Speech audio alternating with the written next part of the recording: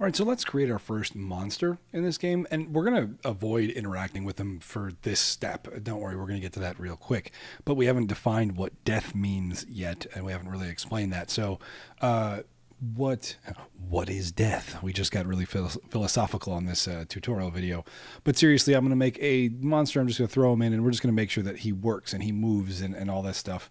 So, we looked at how to make a game object. Now we're going to look at how to make a monster. And a monster can be in various banks. So we're going to open up monster graphics banks, and we're going to open graphic bank 0. And we already pulled in a monster. That's what was loading to the picture processing unit a couple steps ago. Here's the monster that we have, this little crazy looking bug monster thing.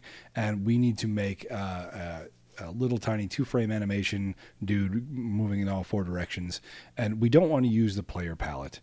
We want to use a new palette. So we're going to select a new palette, not this one, but a new one. And I'm going to call it bug monster palette and rename it.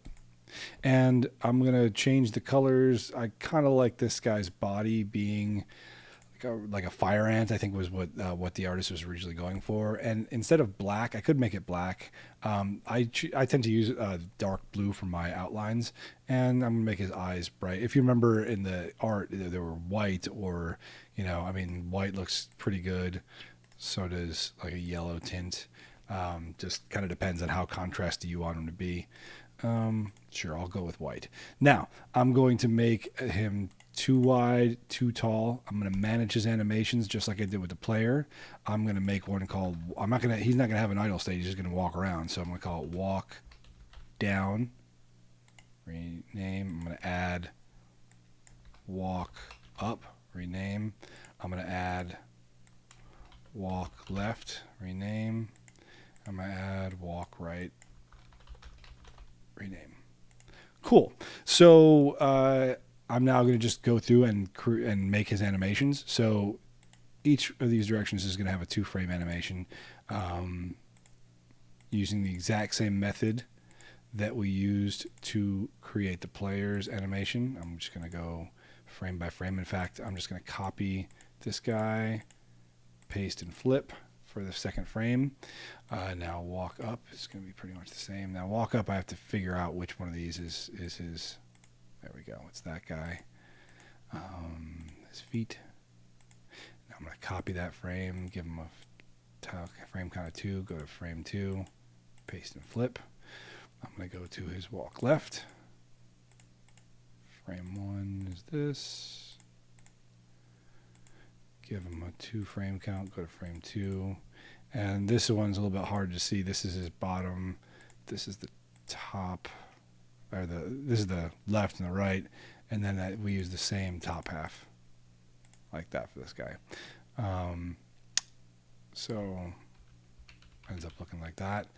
And I'm just going to copy frame 1, walk right, give him a 2 count on frame 1, paste and flip.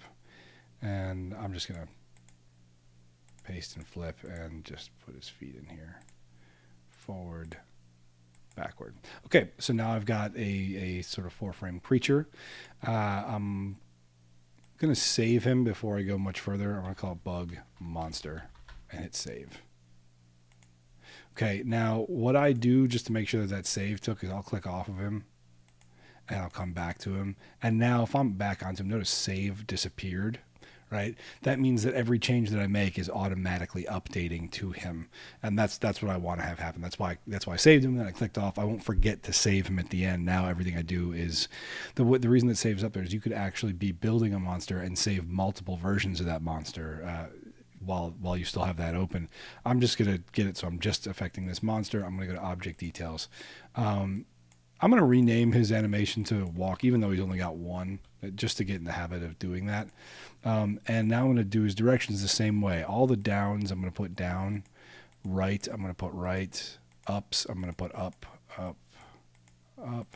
Left, I'm going to put left, and down, I'm going to put down. Feel free to not do that. Feel free to make diagonals and test that out if you want to try and make diagonals if you're a good sprite artist. And you can assign them to, you make a different animation for each direction, and you assign them to what you want them to assign them to. There's a couple other things in a monster that we have to assign in the player. One of those is the reaction when he gets to the edge or a solid object. So when he gets to a solid object, we want him to reverse direction. When he gets to the edge, we want him to reverse direction. We didn't have to do that with the player, but we do have to do that with AI.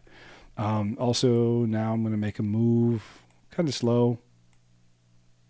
I'm going to give him a fast acceleration speed so he just starts moving. Jump speed not observed in this because there is no jumping in this game.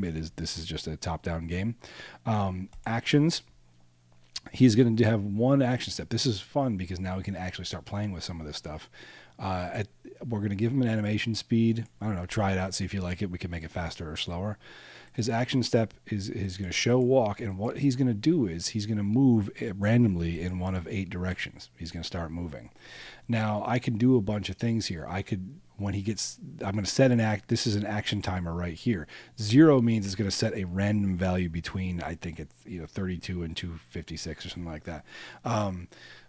If I put in a number, that's a multiple. It'll multiply that by a certain amount, and so the higher this number is, 15 being the max, the faster or the longer that timer will take. The lower the number. Now I found a glitch. Sometimes when you use 1, it glitches out. So I found use at least 2. For a lot of these, I'm going to use 0 though because I want that randomness, and we're going to work on being able to trigger that it uses random action timer and then longer or shorter action time. Right now, just keep it at 0, and that'll sort of randomize when he changes direction. So now there's 2 things that I can set. When his action timer runs out or when he's done with his animations, I can make things happen. If I put when his action timer runs out, when this timer gets down to 0, what do I want to have happen? Do I want him to advance the next step? Do I want him to repeat his current step? Do I want him to go, like say I'm here, I want him to go to the first step or go to the last step? Say I wanted to put, I don't know, spawn somewhere and then, he jumps to a last step to be destroyed. I could do that. I can make his, the only time you get to the last step is if he gets destroyed. At the end of his action step, I can make it destroy himself, or I can make it restart the game, or I can make it win the game. These are going to be used very sparingly, probably, once per game, probably. But loop will mean nothing happens. He's just going to continue on with what he's doing. I'm going to make it repeat the action. So every time the timer goes off, he's going to change direction. He's going to start moving in a pattern of 8 directions. And I'm going to give him a bounding box. Don't worry about the color here. Do it like that. Don't worry about the color being off. He's just using the wrong subpalette right now. And that's just here. That's not actually in the game. So I'm going to hit close. I think I got everything for him. Now, in order to put him in the game, I've got to make a group for him. So in a group, I've got 4 slots available to me. I'm going to fill them all with him. Now, it doesn't mean that first, second, third monster. With the beta, it will mean that, but you can also randomize these in future versions, and in Mystic Origins and that version that we use to make that, you could absolutely randomize this stuff. We're rebuilding that to make it. We're going to have to rebuild all the screen loading data, so we've pulled that and made this sort of simple. So we're going to make a group called bugs. Now if you go to monster groups, you can see bugs right there. If I go to overworld and go to the screen you want the bug to be on, I'm going to go to screen info. This is where I set the path. Don't worry about any of this stuff. None of it's relevant. 0 of this is relevant. 0 of this is relevant. 0 of this is relevant right now. But Day Monsters tab is relevant, and so are these subpalettes right here. This is saying what tile set do I want to use, which bank. So far everything we've made is in Monster Bank 0, and what if I had tile sets 1 loaded, I'd only have the groups that use monsters from tile set 1. I don't have any monsters there. I only have monsters in tile set 0. So I'm going to make bugs. And this is complicated to understand, but when I was making this monster, the monster doesn't determine what colors he's actually using. Those are just references. The screen determines what colors he's using. Why is that? Well, let's say you had 4 different monsters and you created them with 4 different palettes. We looked earlier, the screen can only load 2 monster palettes. Which two out of the 4 does he load? How do I determine that? So instead of having the monsters determine it, the screen determines it. What the monsters determine is he going to use subpalette this first subpalette or the second subpalette. We said that this monster in particular is going to use this subpalette. So I'm going to change this subpalette to bug monster palette, and now he's going to appear like this. If I put it on, say, the player palette, he would appear like the player. He would actually be this color in the game.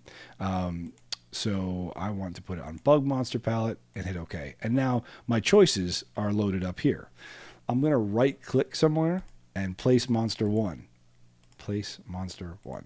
By default, the other ones are turned off. I can actually look at that if I go to edit monster placement details. And it shows me that these guys are disabled and this guy is enabled. Now don't use random and don't use ed right now. Yes, they'll work. No, they don't right now. We're using all placement and none of the randomness as far as monsters are concerned for the beta. So if I wanted to place a second monster, I could place that monster right here. And if I didn't want them there, I could go to edit monster placement details and just disable monster 2. That's that easy. Okay, let me just test this guy and make sure that he moves around okay and bounces off walls and solid objects and all that stuff. I'm going to hit test, export and test. And there's my monster moving around, bouncing off walls just like I told him to. Awesome. So this is great. This is a huge step. Now we have something to interact with. This is honestly starting to feel like a game. And as you can see, it was pretty quick to get here.